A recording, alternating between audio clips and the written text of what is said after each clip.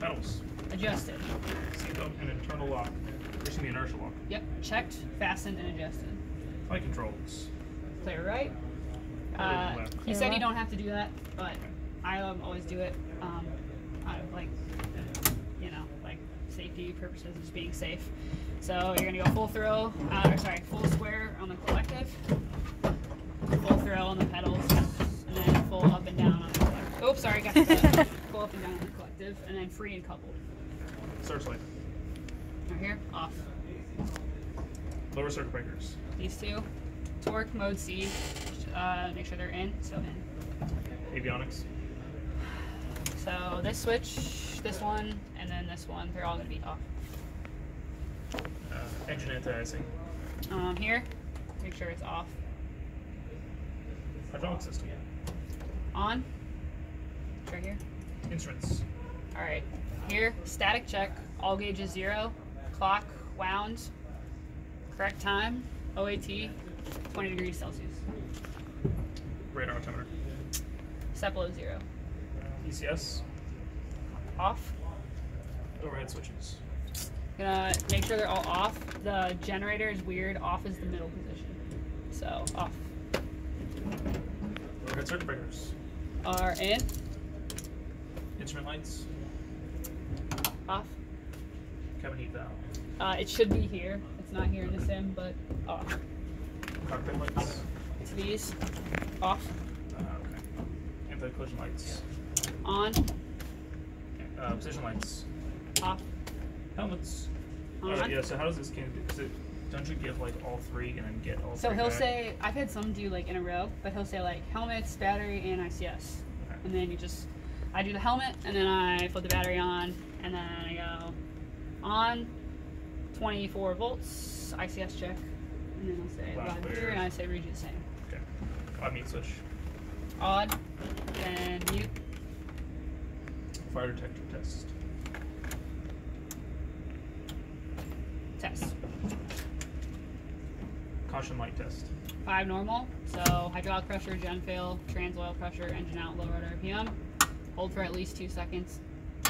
Full panel, and then you'll get the 3 chip lights. You'll wait till those extinguish, and then you say continuity check. Okay. Fuel quantity.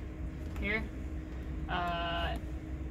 you check, and then I almost said there. That's not it. That's the pressure. Fuel quantity, and 68 gallons. Restart checklist complete. Start checklist. Force trim. On. Twist grip. You're gonna go all the way open. Bring it back. Make sure it hits the idle gate, and then close it. Closed. Fuel valve. On. Fuel pressure in the green. Battery switch. On. And that also depends on if you're doing like GPU battery start. Rotors. Clear right, no tie downs. Clear left, no tie down. Fire guard.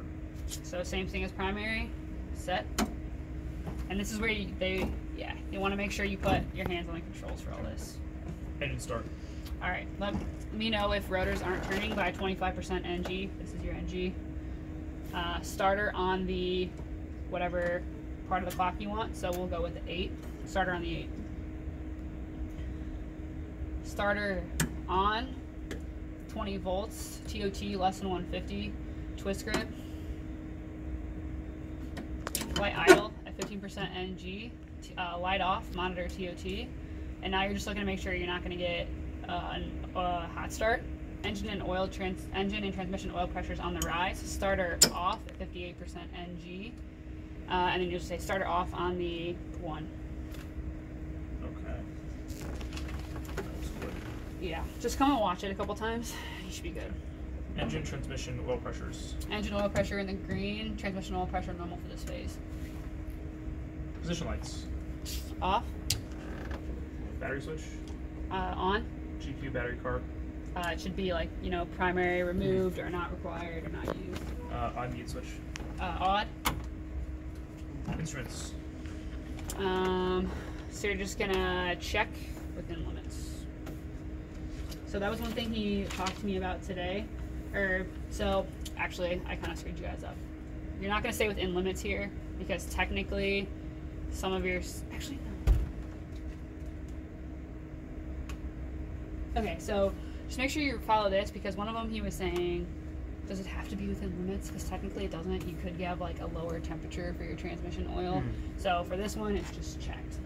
Yeah, my bad on that. Yeah, I think it's just like before you full open it or something. Yeah, or you it is. continue Yeah, on. I always screw that up, and I want to say like within limits because that's the safe part of me. But Yeah. I guess like it doesn't actually need to be within limits right now. So. Okay, fair enough. Caution panel. Checked for normal lights. These are the generator's still off, so that's why it's normal. And we have the twist grip is flight idle, so that's why we have the low rotor RPM. So start checklist complete. Pre-takeoff checklist. Twist grip. All right, so the command is green above 15 degrees Celsius in 1 minute. So you're checking to make sure your PSIs are in the green. You're checking to make sure that your transmission oil temp is at least 15. This is not 5, this is 50. Okay, so that's good. And then you're waiting to make sure that you've been at flight idle for at least 1 minute. And then you're gonna open up the twist grip to 70% NG. Here, and say 70% NG. Main generator switch. Alright, so reset, then on, light off, increase in volts and load. Reset. Okay. Avionics. Alright, so both, this will come to on, and this standby. Both on standby. And that doesn't work in the stand. No. Okay. So make sure we're supposed to see lights. Okay, load meter. Alright, check below 50%. ECS. So your ECS is going to come on. The reason you're checking below 50% is because if you turn it on and it's not below 50%, you could overload the generator. So below 50% and then ECS on.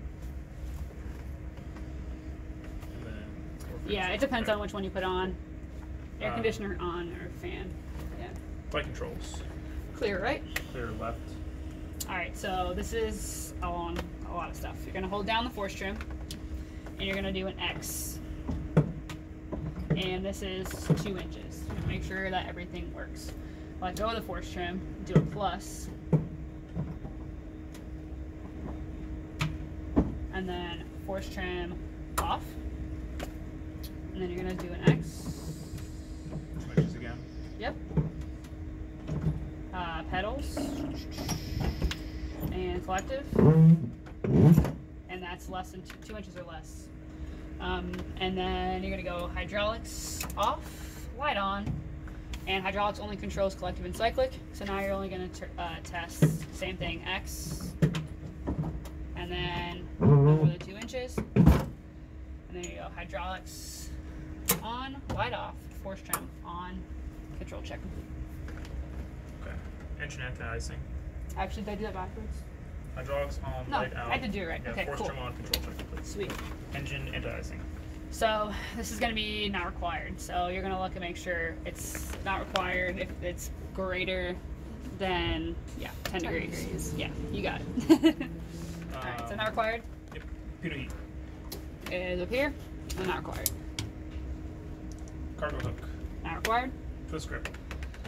All right, so now we're going to do the gauges. So gauges and caution lights normal, i.e. this is the only one we should have. And then we're going to twist grip full open, not to exceed 40% torque. Look in here. You shouldn't exceed 40% torque because it could cause engine chugging or compressor stall, but we talked about this today. It necessarily doesn't, it's not that big of a deal if you exceed 40. Like if the engine's not chugging, like you're good. But the whole reason we're not exceeding 40% torque is to make sure that the engine, look at that, is to make sure that the engine doesn't start chugging or you get a compressor stall. So yeah, it's actually kind of a long process because it's just like, okay. All right, full open, NFNR 100%. I always add that, NFNR 100%, but. Talks about the signal of the plane, Captain, here. Yeah, so anytime you open up the twist grip to full open, it's the same as if you're going to run up the engine. You're just giving him a warning, like, hey, we're going to get the rotors moving now. Yeah. Just think about it like you're starting up the engine. Anytime you're moving the blades like in a faster rate, just let them know. Okay. Yeah. Deceleration of flight idle. All right, so the instructor's going to take controls from you at this time. This would be like figuratively like in the aircraft. He's going to drop it to flight idle.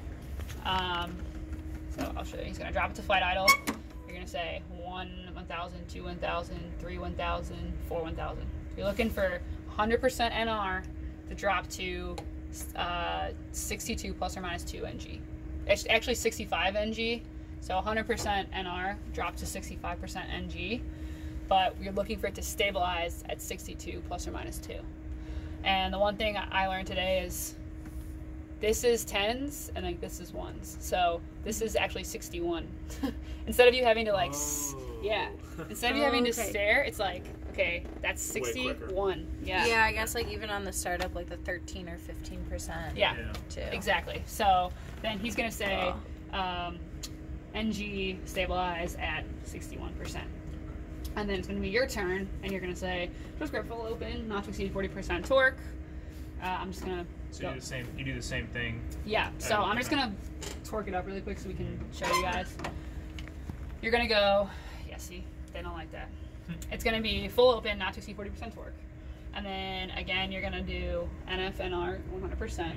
And then you're going to go through the whole process of taking it to flight idle, counting. A lot of them like to hear you count like the 1 1000, 2 1000 to make sure you actually know like what you're looking at.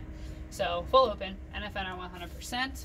You're gonna drop to flight idle, 1 1000, 2 1000, 3 1000, 4 1000. NG stable at 62%. Yeah. And rotor low RPM is supposed to come on. Yep. Yeah. Okay. So that's basically. I like to equate things to T6 links. I understand that. That's you going from like full PCL to idle. Okay. And what's your engine going to do? It's going to slow down, and that's exactly what's happening. Gotcha. Yeah. Okay, so just do those deceleration, flight idle. Correct. Okay, and then now the comm map checklist, which we went over. Yep. I can do it again if you really want. Don't matter to me. She already got it.